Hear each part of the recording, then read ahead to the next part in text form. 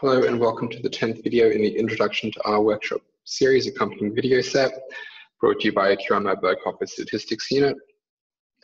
I've talked about the Statistics Unit in previous videos and the services we can offer if you're a part of QIMR Berghofer, Metro North or MARTA Research, and we have our contact details there.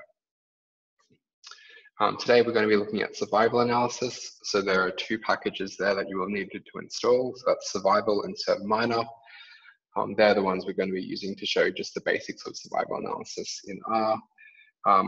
When you install them with the install.packages function, it will install other packages as well that are the dependencies of survival and surv-minor. So there's the two ones you do need to install. So with survival analysis, we're not going to be talking too much about the concept of survival analysis when it's appropriate and how to do it per se. It's going to rely on a little bit of you already knowing the concepts.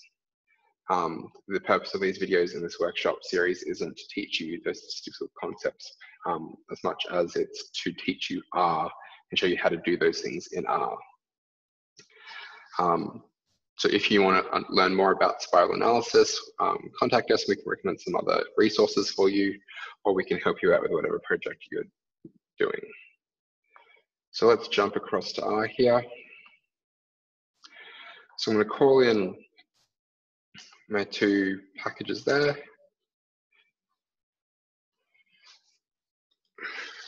We can see here in this red script that it's giving me a warning that it's loading other packages that it needs. So it's loading required packages. So it's ggplot2, ggpubr, regritter.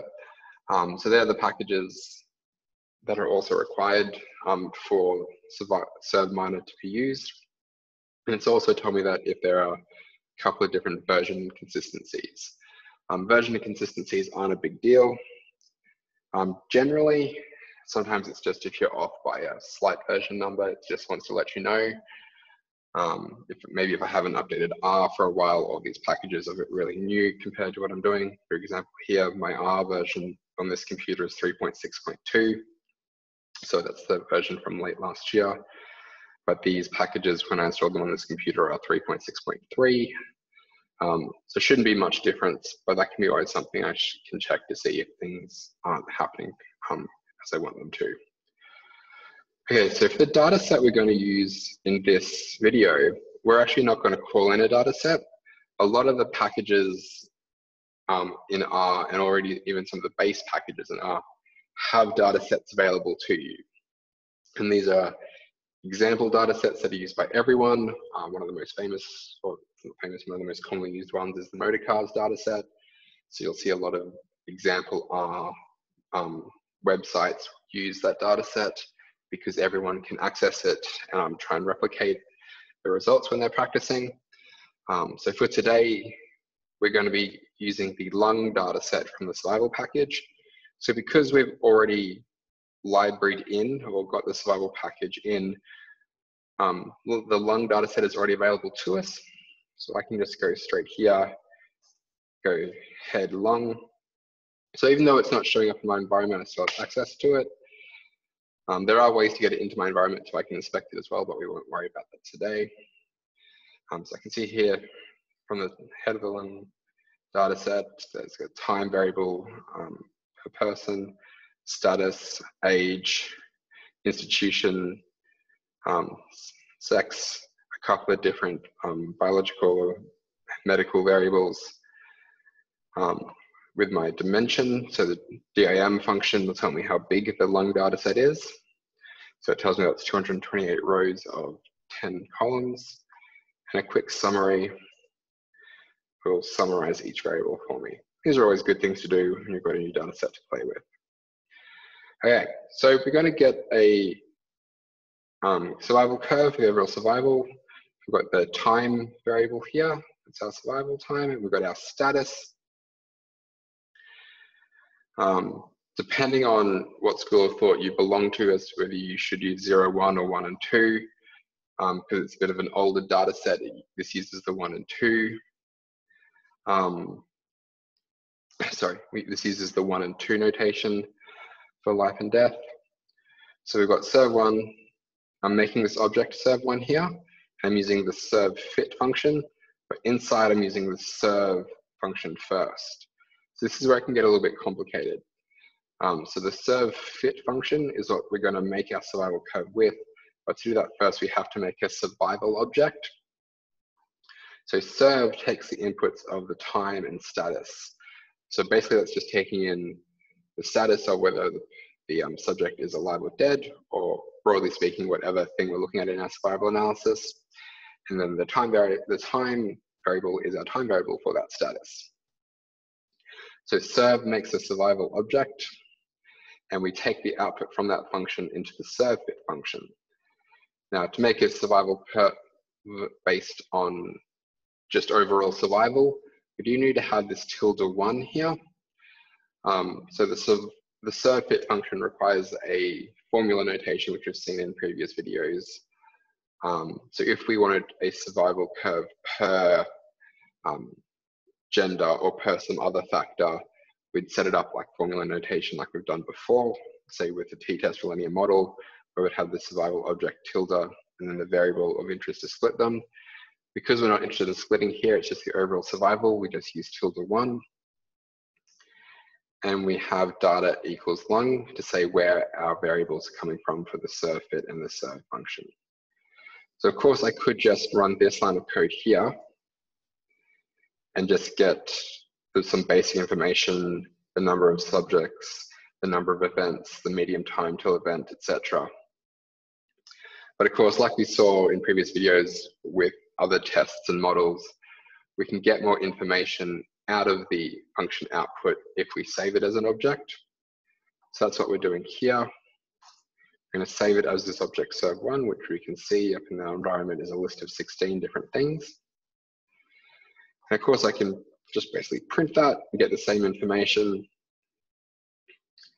If I wanted to make sure, I just wanted to see that stuff really quickly, I can scroll through here to see what else I might want to get out of there. I can see there's a few other standard errors, sensor variables, types, confidence intervals. And of course, like other previous things, we can use the summary function to get more out. So the summary function gives us a lot more information, gives us a breakdown of the survival over the entire data set. But what we can also do is access specific things out of the summary using the $sign. And we can just get a brief summary of the survival using summary $sign table. So this gives us a little bit more information in terms of root mean and standard error and max records. So I encourage you to look through the serve fit function documentation over here in your help screen.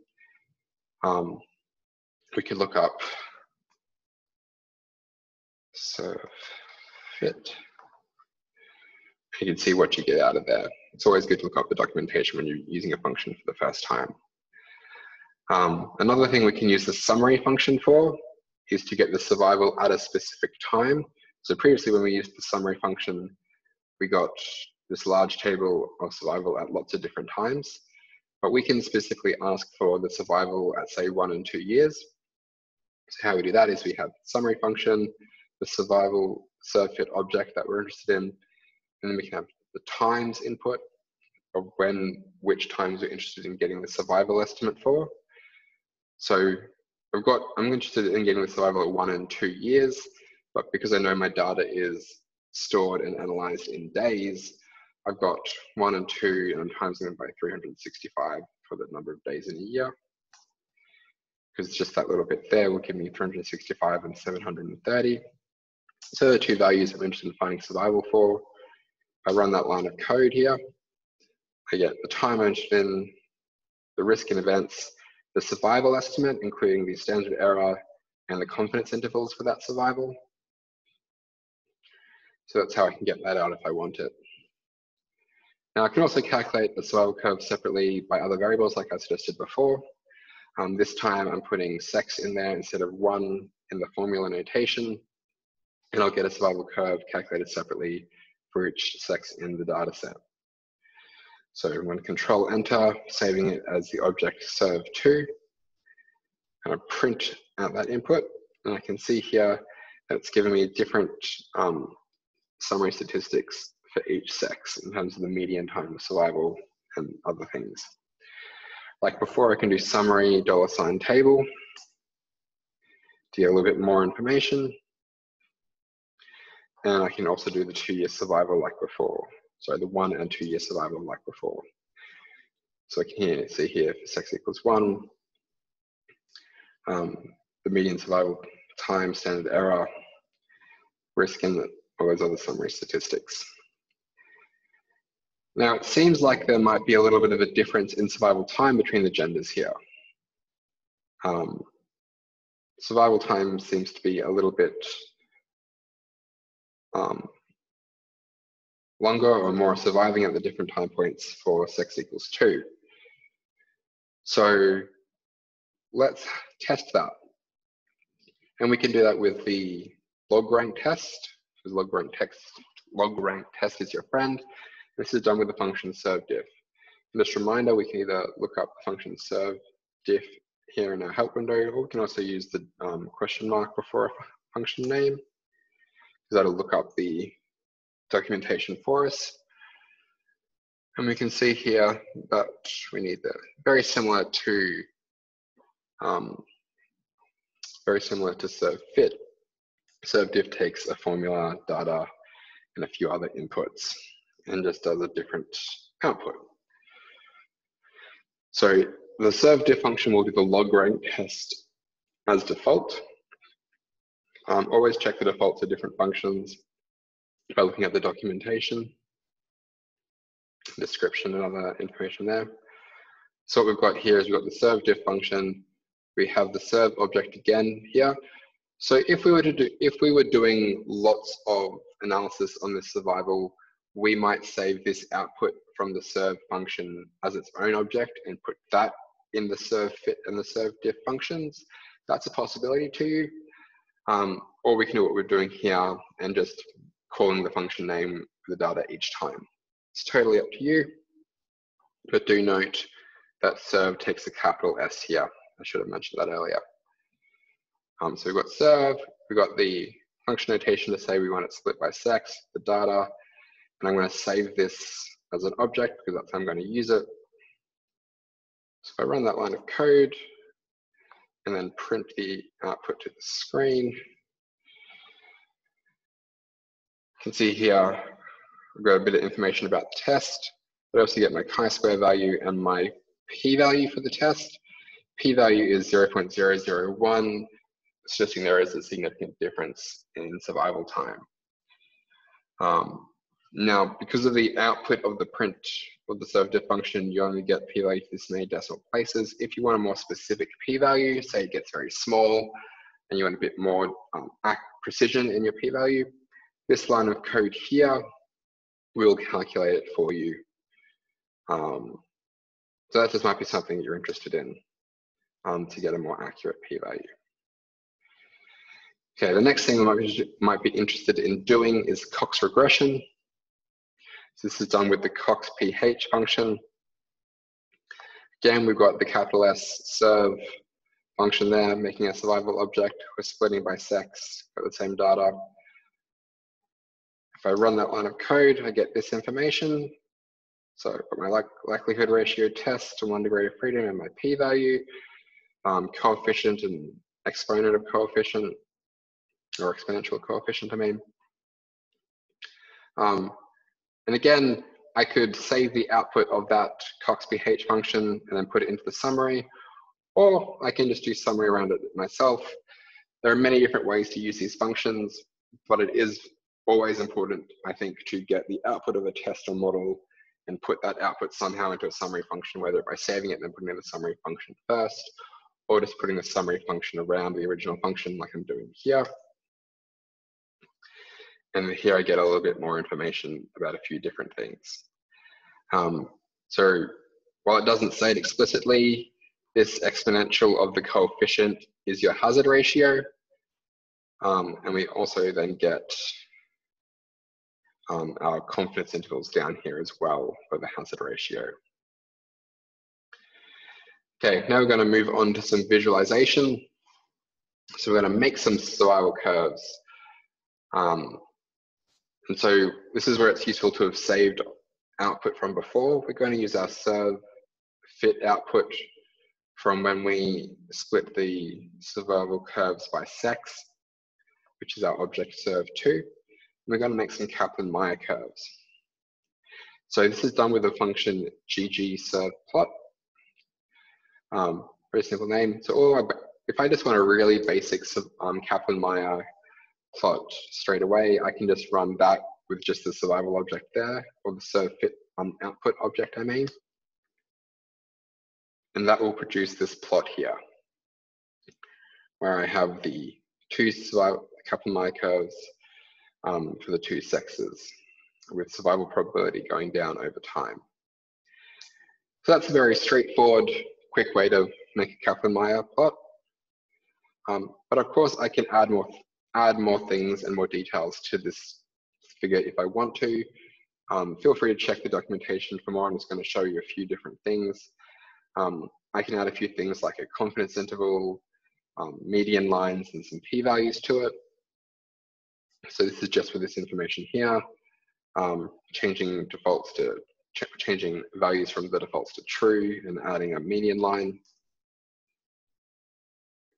And I can see the difference here, where I've got a slightly faded area for the confidence interval, and I've got some vertical median lines, which I've defined using the V here for the median line. So this shows the 50% mark for the two curves. There's also lots of other things I can do. So if you're interested, you can also add a few other things like here. And what that will give you is a risk table down the bottom, which I can't quite see. So what I'm going to do is I am going to make that just a bit bigger.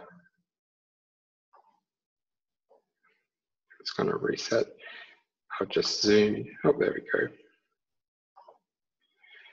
And so it gives me also a risk table down the bottom that lines up with the survival curve at the top. Give me a bit of information as the survival drops over time. So that's a really quick introduction to survival analysis in R.